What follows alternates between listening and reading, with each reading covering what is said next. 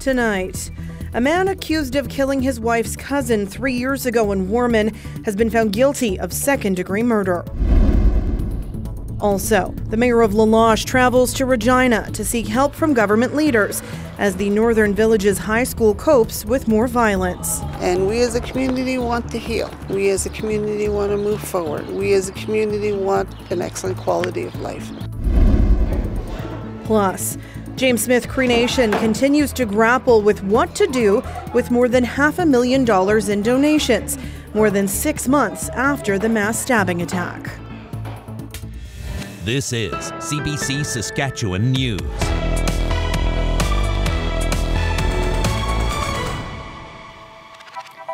It is Tuesday, April 25th, and the CBC Saskatchewan News starts right now. Good evening, and thank you for joining us. It's been nearly 3 years since a 23-year-old woman was strangled to death in Warman. Samandeep Ginger's body was found bound and hidden away in the basement of a home. Today, the woman's killer was convicted of murder. Jason Warwick reports. A Court of King's Bench judge has ruled Ranbir Dull killed his estranged wife's cousin, Samandeep Ginger, in 2020. Ginger's body was found strangled and bound in the basement of the wife's home. Her wrists were bound together, her knees were bound together, and her wrists were bound to her knees. Her mouth and nose were covered with tape, and 2 items of clothing were used to strangle her to death. Dull had asked a fellow taxi driver help dispose of Ginger's body, but the man called police. Police discovered her body shortly after. The motive for the murder is unclear. The woman had moved to Warman just a few months earlier to help take care of the family's children. Crown Prosecutor Tylo Alenchuk says Ginger will be dearly missed by her extended family. This was a senseless killing of a young woman who was trying to help her cousin raise her children. From the outset, it was apparent to the Crown that Mr. Dull was guilty of this offense. Justice Richard Daniluk declined to convict Dull of the more serious offense of first-degree murder. Daniluk said the Crown failed to prove Ginger was bound and confined before the killing, and it's possible it was done after the woman died. Dull will receive an automatic life sentence, but the hearing to determine his date of parole eligibility takes place in June. Jason Warwick, CBC News, Saskatoon. A judge has sentenced Dylan Whitehawk to life in prison with no chance of parole for 25 years. He's the 3rd person to be sentenced in the murder of Regina mother Keisha Bitternose. The 29-year-old woman suffered a gruesome gang-related death in January of 2020. 2 people were sentenced for manslaughter last year, and today the 3rd, Dylan Whitehawk, was given the maximum sentence for second-degree murder. The Crown was seeking a first-degree murder conviction and says it still hopes to appeal. For now, Bitternose's family say they plan to begin their healing process. The Mayor of La Loche was in Regina today to speak with the provincial government about school violence and community trauma. The Northern Village's high school is closed this week after a stabbing last Thursday. It's the same high school that had a mass shooting several years ago. Sam Sampson has more on what the mayor is asking for. This is supposed to be a place of opportunity in La Loche, but this week, classes are canceled, and this is now an emergency counseling clinic, a place for students, their families, and staff members to process their feelings about a violent attack last week. 2 people were attacked Thursday on school grounds. The town's mayor says a student and a teacher's aide were stabbed. She says both are recovering from their injuries. The mayor says a student is in custody in relation to the attack. The community is, yes, they're afraid, they're scared. The trauma. Many families are reliving the traumas. This latest attack has brought up memories of 2016, when a teenager opened fire in the school, killing 2 staff members and hurting 7 others. The trauma from that still remains, community members say, in the form of students afraid to go to school, drug use, and gang membership. We as a community want to move forward. We as a community want an excellent quality of life. And so that's where we need the assistance. While the school is shut down for the week to develop a safety plan, La Loche Mayor Regina met with provincial ministers in Regina. She wants help addressing this latest attack and creating a healthier Dene community. The status quo does not work in provincial ministries as well as federal ministries. It's not reaching the Dene kids, the Dene families, the Dene elders, and the community itself. Jolly Boss says the village has been working on a community safety plan for months. It involves the school, the RCMP, and different provincial groups like the Saskatchewan Health Authority. The province says it's helped La Loche since 2016 and will continue to do so. It's not dollar resources, because the dollars are there for the most part. It's human resources, making sure we have people to fill those needed positions in hard-to-recruit communities at times. Jollybois hopes to hear from ministers within 10 days about what could be done to help her community. A quick timeline, but an urgent one. She says the young people can't wait. Sam Sampson, CBC News, Regina. Public Safety Minister Marco Mendicino appeared today before a House of Commons committee looking at pending firearms legislation. The Liberals introduced amendments that would list banned models, but in February they backtracked in response to criticism from firearms owners. Marina von Stackelberg has more on proceedings intended to improve the bill. Bill C-21, Mr. Chair, is the strongest gun reform legislation this country has seen in a generation. Public Safety Minister Marco Mendicino making his case once again for his gun control law at a House of Commons committee. The legislation would put a national freeze on handguns and raise maximum sentences for gun traffickers. We're committed to getting this right and getting this legislation passed for all Canadians. The Liberals withdrew amendments in February. They were criticized for not properly consulting with gun owners and publishing a list of prohibited firearms that included a number of long guns widely used by hunters. Minister, it's been a while that we've been waiting for you to come to this committee for these consultations. The Conservatives accuse the Liberals of virtue signaling. Bans don't seem to be working, Minister. How do you think this new so-called ban on so-called assault-style firearms is going to be any different?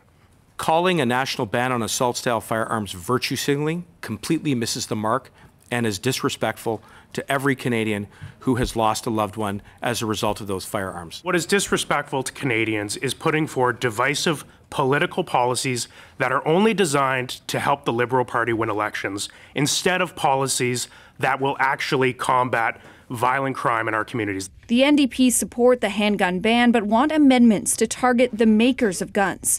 Leader Jagmeet Singh says that way they can't use loopholes to get around gun bans. It's going to go after the manufacturers that continue to change model numbers and change minor definitions of their weapons to get around and to skirt laws. That's an amendment the Public Safety Minister says he is open to. Suspended. Marina von Stackelberg, CBC News, Ottawa. Tens of thousands of federal public workers are on strike for a seventh day as their union, the Public Service Alliance of Canada, continues to negotiate with Ottawa. Today, the union made good on ramping up picket lines in strategic locations, limiting access to some office buildings. Hundreds marched between Gatineau and Ottawa today, disrupting traffic for a while. Key issues for the union are higher wages, remote work, and job security. Several government services have been impacted by the strike, including tax returns. There are growing calls for Sunday's tax deadline to be extended in light of the labor action. Oh, it's quite the sight over the weekend in parts of North America. The northern lights were visible across wide swaths of the continent, including here in Saskatchewan. This is the view from Minnesota. The dancing sky is the result of electrons colliding with the upper reaches of the Earth's atmosphere. We'll be back after the break.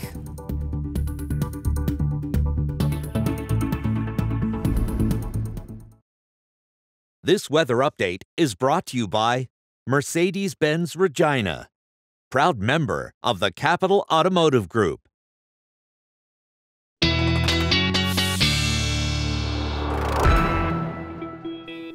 Welcome back. Our weather specialist, Ethan Williams, joins me now. We finally get a nice day, but what is up with the wind? Can we not just have a nice day? No, we are always punished, it seems, whether it's we get warm air, or maybe we need a little bit of rain or snow to go along with that.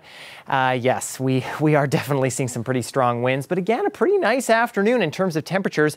It was the race to 20 degrees in southwestern Saskatchewan this afternoon. Maple Creek getting to 19.5, not getting there unless you round it up, then I guess it is technically 20 degrees, but still not officially there. Leader is pretty close though, right behind it, 19. And as you work your way northeast, of course, temperatures a little bit cooler, but still not too bad, sitting around the 10 degree mark at this 6 o'clock hour. But of course, the wind has been a big story these past couple of days, and I think will continue to be.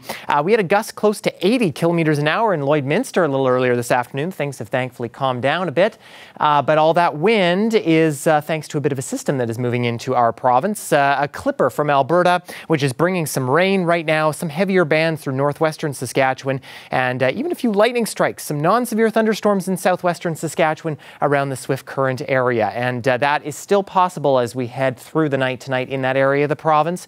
We're going to be seeing mostly rain on the western side of Saskatchewan. That's going to be intensifying as we head through the evening tonight before almost the entirety of the province sees some rain getting closer to the midnight hour. And then as we head overnight, the system starts to change a little bit. On the cold side of the system, behind the cold front, we're looking at some snow developing in portions of northern Saskatchewan. By tomorrow morning, though, the rain for south and central will start moving out. And we're actually looking at not too bad of a day, a clearing day in south and central, but still a little bit of snow left behind in northern Saskatchewan before finally, by the dinner hour tomorrow, the early evening hours, this system starts moving out. But then another system moves in, this one from southern Alberta, and this one will mostly be bringing rainfall to southwestern and south central Saskatchewan as we head into early Thursday morning. But just from this system, all of us through south and central looking for a good probably 2 to 4 millimeters.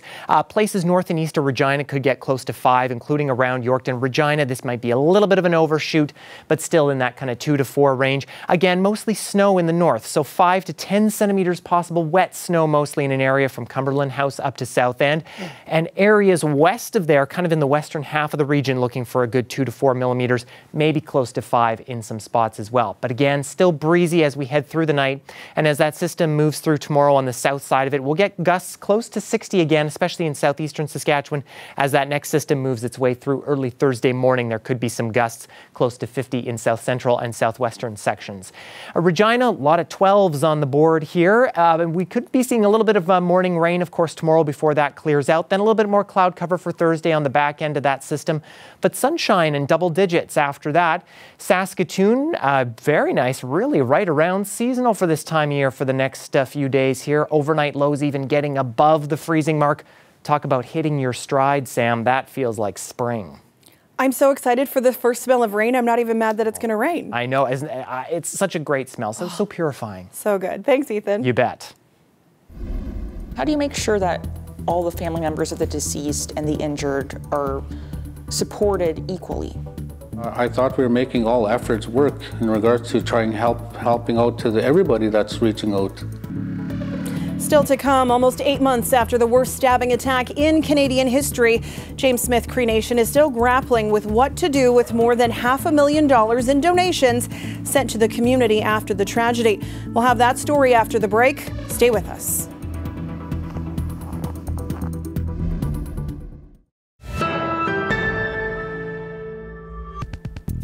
Survivors of last fall's stabbing rampage in James Smith Cree Nation say they're not getting the help they need. It's especially frustrating for them because hundreds of thousands of dollars in donations flowed into the community.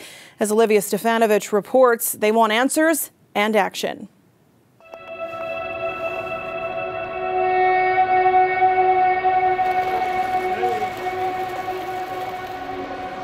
There's no escaping the grief.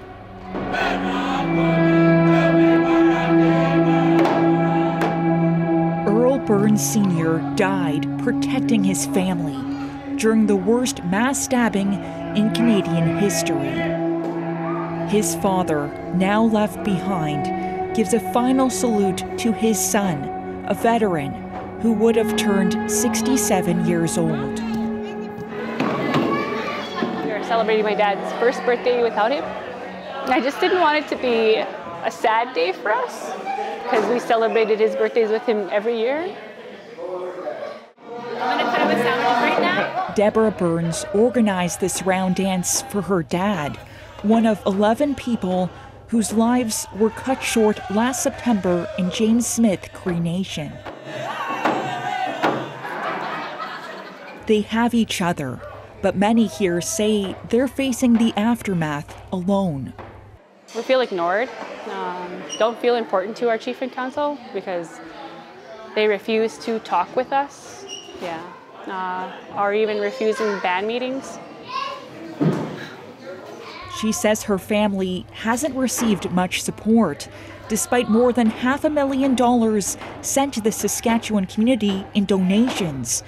It'd be really nice for them to come and see us on a daily and see what we're actually going through. Yeah, it would just be really nice to be acknowledged instead of feeling like we're being used.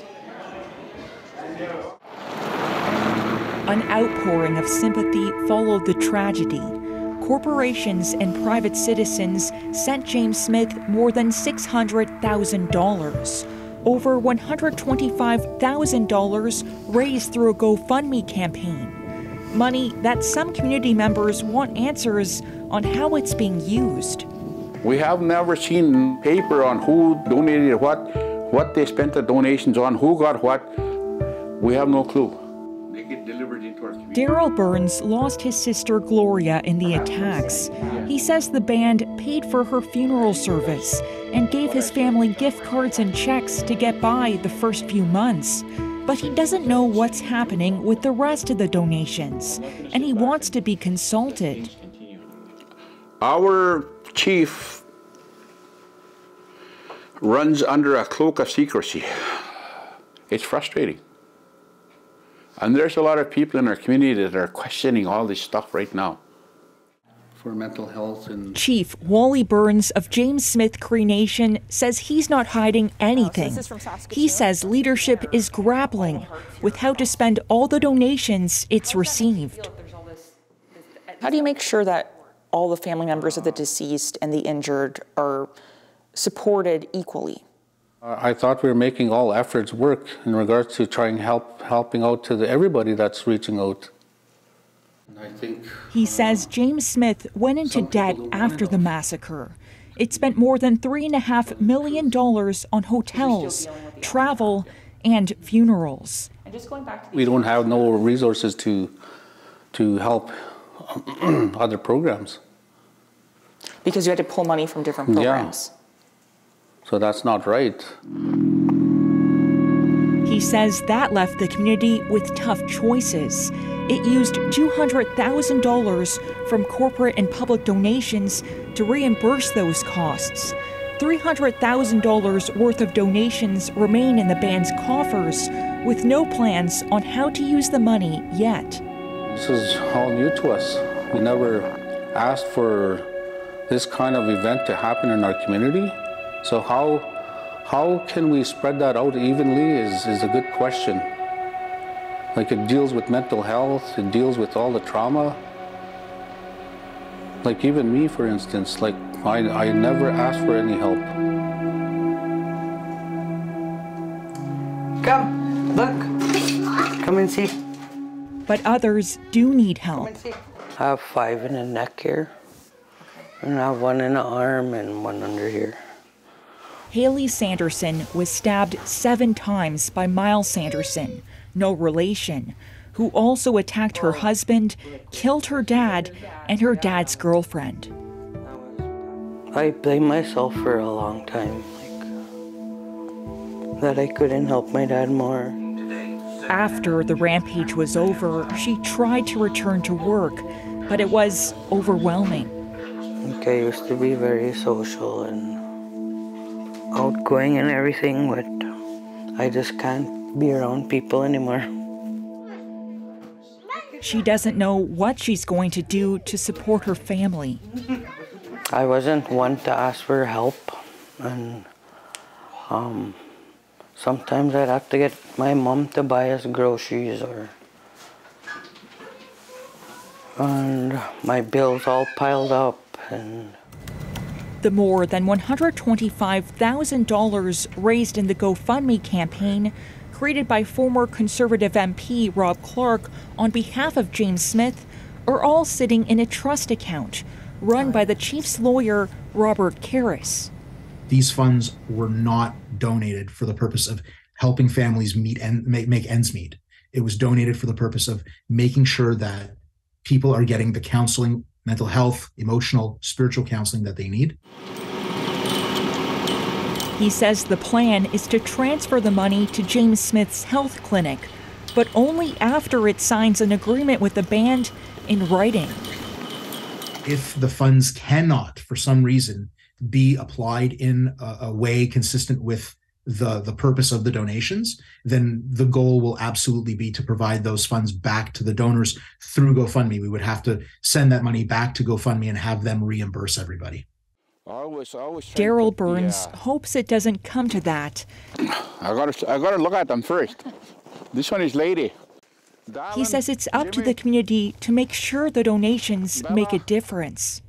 I feel like we're tasked with doing right with that money. It's up to us to show the way for the rest of Canada, because if we fail,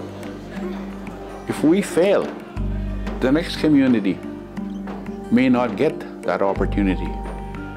You know, if this sort of thing happens in another community, like, they're going to say, well, look at James Smith. We gave him all that money and they failed. You know, so we have that responsibility to do right, not only for our people, but for the rest of the native country across Canada. In honor of the 11 lives lost, 17 injured, and all those still recovering. Olivia Stefanovic, CBC News, James Smith, Cree Nation.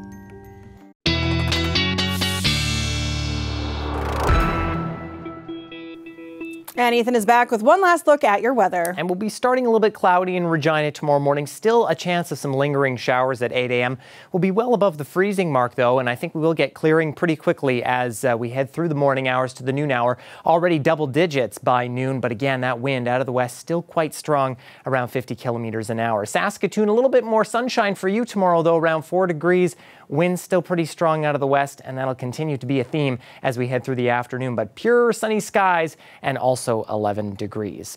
Been a long time since we've seen some cute animals on our show, so here's a nice mink looking out for you, taken by CJ Lassard up in Prince Albert National Park. Finally awake and finally welcoming those warm temperatures, Sam. Adorable. Thanks, Ethan. You bet.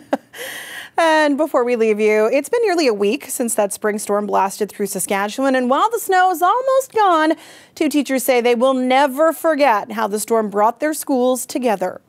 Last Thursday, Craig School welcomed a busload of high school students from Oakbank, Manitoba. They were traveling home from a band trip in Alberta and were forced to seek shelter in the storm. The community fed the 50 visitors supper and breakfast, and the Manitoba students returned the favor by giving musical performances and helping tutor the elementary kids. Teachers say they all got some life lessons out of this experience.